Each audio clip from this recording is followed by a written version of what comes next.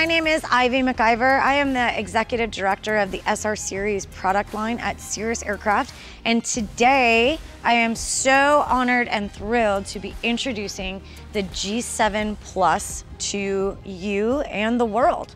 I am here with an SR Series SR22 G7 Plus, and there's a lot of new features that we're introducing, but I think the real star of the show is the fact that all G7 Pluses and all SR Series aircraft moving forward from today will be equipped standard with Safe Return Emergency Autoland. So with Safe Return Emergency Autoland, we're introducing the ability for anyone to land the plane with the touch of a button. In the case of pilot incapacitation, even in the case where a pilot is alone and is unresponsive or behaving erratically, the system can actually sense that and activate Safe Return automatically. So there's actually 3 different ways that Safe Return can be activated. One is by pushing the button. So if a passenger notices that the pilot is incapacitated or something does happen to the pilot, the passenger can actually land the plane with the touch of a button. If the pilot is alone, the system will actually recognize if the pilot's been unresponsive and not interacting with the flight deck, or for some reason the pilot is behaving erratically, and Safe Return will activate automatically.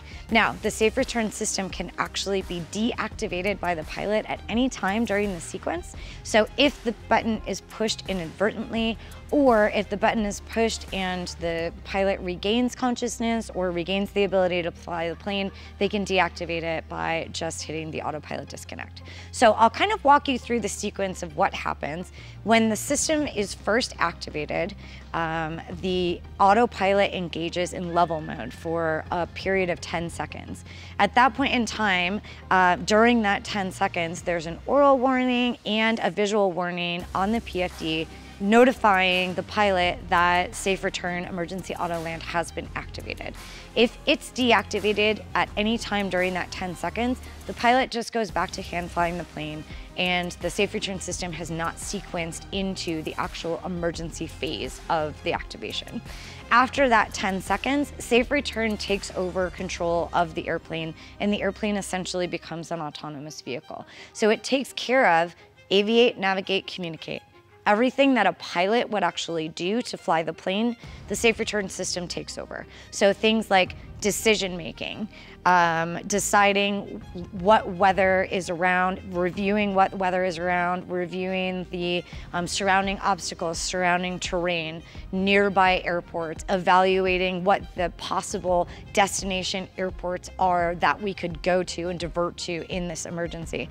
It's also taking control of a lot of the systems of the airplane. So it takes control of the icing system, the flaps, the fuel pump, the mixture, the throttle, the autopilot. It also takes control of the communication. So it will automatically squawk an emergency code. It will broadcast and declare an emergency for you on both an emergency frequency and the most appropriate frequency, either whatever you've been talking on. So whether that's center or approach or departure or tower or CTAF, it's going to broadcast your emergency on that frequency as well as an emergency frequency.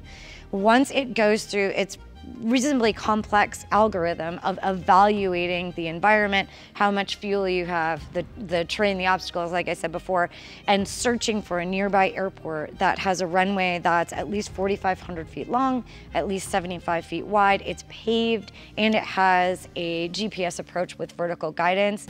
It goes through the algorithm, kind of calculates the most appropriate destination, and then it sets the flight plan and the destination to be that identified airport, and starts to navigate towards that airport.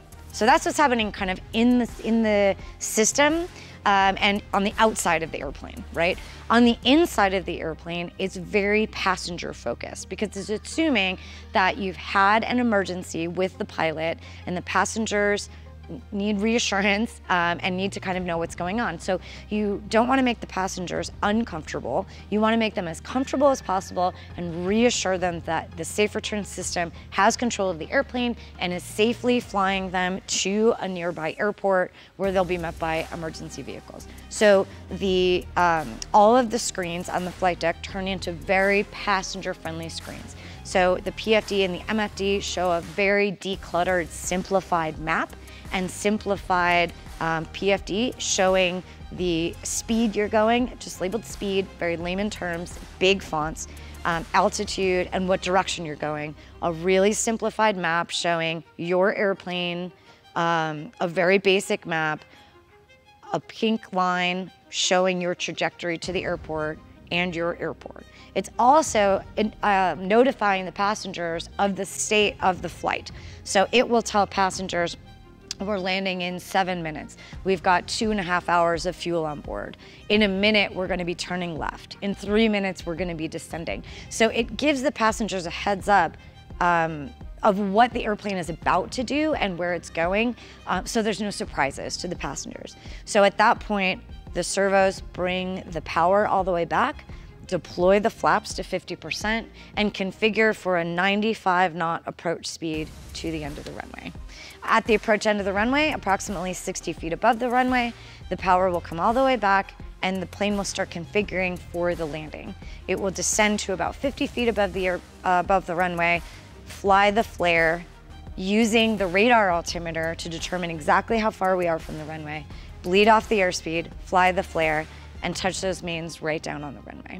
Now, as soon as we touch down on the runway, the flaps will retract and the Safe Return Emergency Autoland braking system will engage. The brakes are applied evenly, and when the aircraft comes to a complete stop, the fuel pump is shut off and the mixture automatically retracts to 0 and the engine is shut off. At that point in time, there's a video played on the MFD instructing the passengers to wait for the airplane to come to a complete stop, wait for the propeller to come to a complete stop, and then egress from the airplane. So it really is this very well integrated, well engineered safety system that takes you from cruise flight all the way down to touchdown, complete stop, and engine shutdown on the runway. Thinking about maximizing passenger comfort and maximizing sort of that peace of mind and minimizing the trepidation of getting into a small airplane if you're not familiar with it has always been part of our design philosophy. And that was core to developing Safe Return. So, you know, it wasn't just a, well, let's design a system that lands the plane in an emergency. It was, let's think about things like passenger comfort. So one thing that you'll notice if you're up high, the descent rate, even if you're not up high, but the descent rate to the runway is really shallow. And there is, the algorithm sort of builds in vectors and perhaps a wide turn to sort of descend at a comfortable rate to lose the altitude you need to position for a safe landing.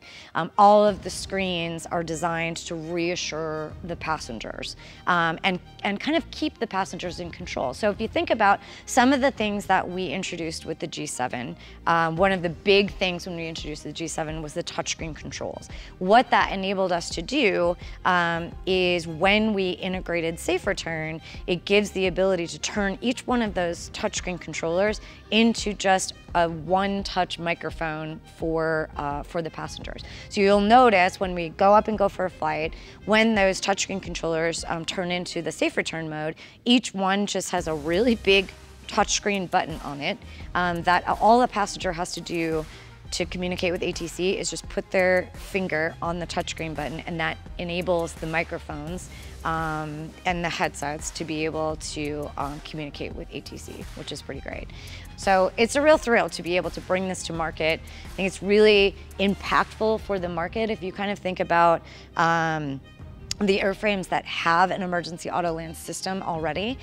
So this is not a brand new technology. It's something that's been in the industry and actually deployed out in the market for about 5 years. But all of those airframes are digitally controlled turbine and turboprop engine. This is the very first piston airplane to have this system certified and available.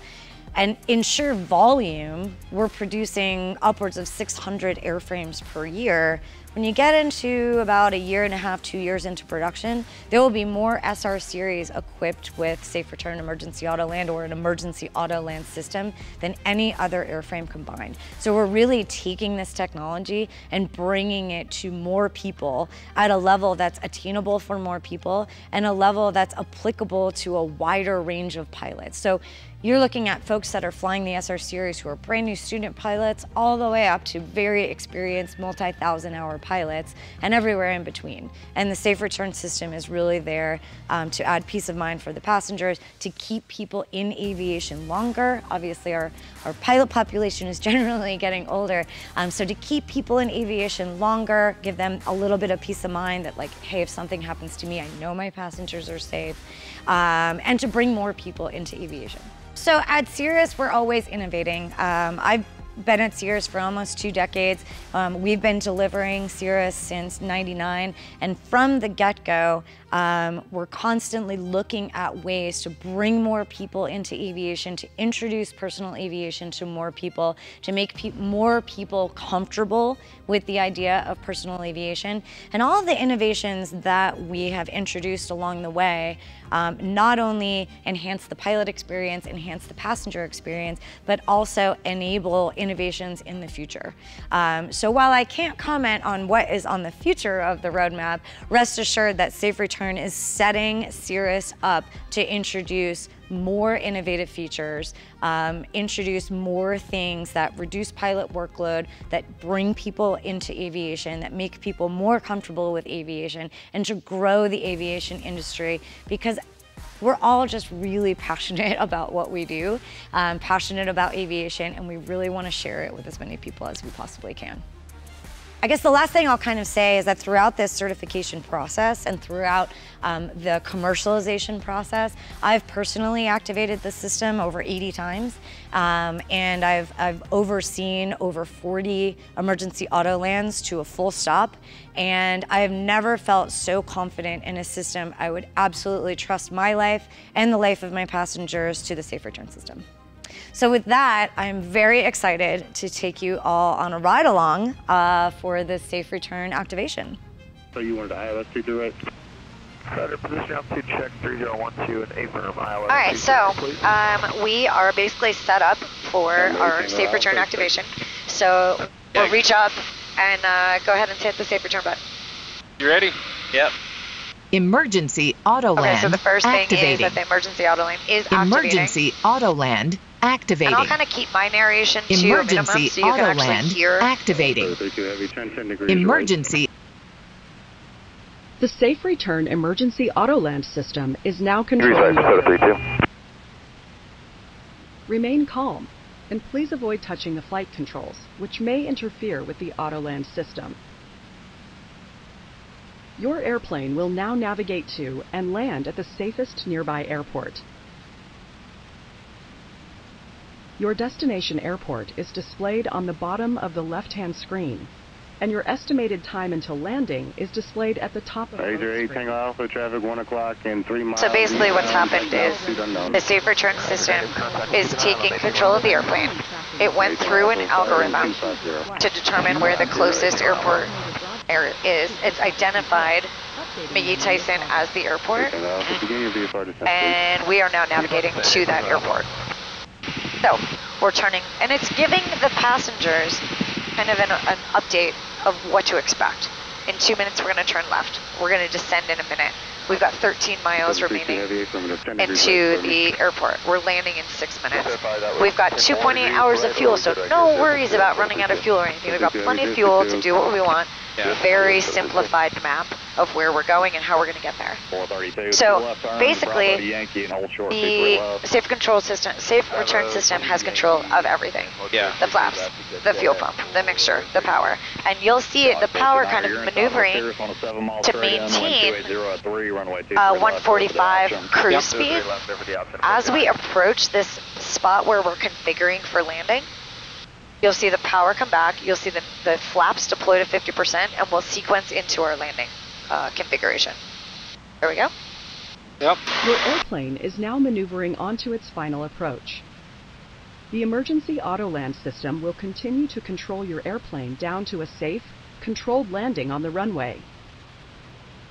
So now we're configured for landing. There's no action required. We're landing in 4 minutes, and it is going to use pitch and power, just like a pilot would, to maintain a 95 knot approach speed. So you can see it's a very simplified display information. I don't have any pilot specific things. Like the passenger doesn't need to know where other traffic is. The passenger doesn't need to know about engine information or obstacles or anything like that. All the passenger needs to know is that the safe return system has control of the airplane. There's nothing that they need to worry about. You know, here's a map. This is a synthetic vision display that we keep there in case you were in IMC. So let's say you deployed safe return or activated safe return, and you were in an IMC situation, you couldn't see out the window. That can be a little bit disconcerting for a passenger. So here's what it should look like out the window. There's the runway, and here's our pathway right to the runway. So again, it's just maintaining that 95 knots. We're aiming for the 1,000-foot markers. You know, it's not going to do a short field landing or anything like that. We've got plenty of runway, and the plane knows that. So we're going to, you know, use what runway we need to make it a nice, smooth landing. Yeah. And could you take over controls at any time? At any time, I could disconnect it. Okay. Yep. So now we've moved into the landing phase. We're tracking that center line. The power's coming all the way back. We're going to fly that flare sequence. Between flight level 270 and 380 is available on flight service. Right on center line. Wow. Now, we're on the ground now. The flaps have retracted to 0. Yep. The emergency auto land brakes are engaging. So that's all the emergency auto land brakes. Wow. 429er traffic, 2.5 miles straight in for the parallels of Cirrus, wind calm, runway 23 And we're going to come to a complete stop on the runway. Tango Alpha traffic approach in left. Now, the fuel pump is shut off, even though the switch is still on. Yeah. The fuel pump is actually shut off. The system has shut off the fuel pump. And now you see that mixture coming back. Yep. Incredible. Engine comes to a complete shutdown. Wow. And instructions for the passenger. Wait for the airplane and propeller to come to a complete stop. Love it. before exiting. Yeah. To exit, lift the handle on either of the 2 cabin door armrests. I love that. That was incredible. Monitor ground point 9er. All right, left on Alpha 4 and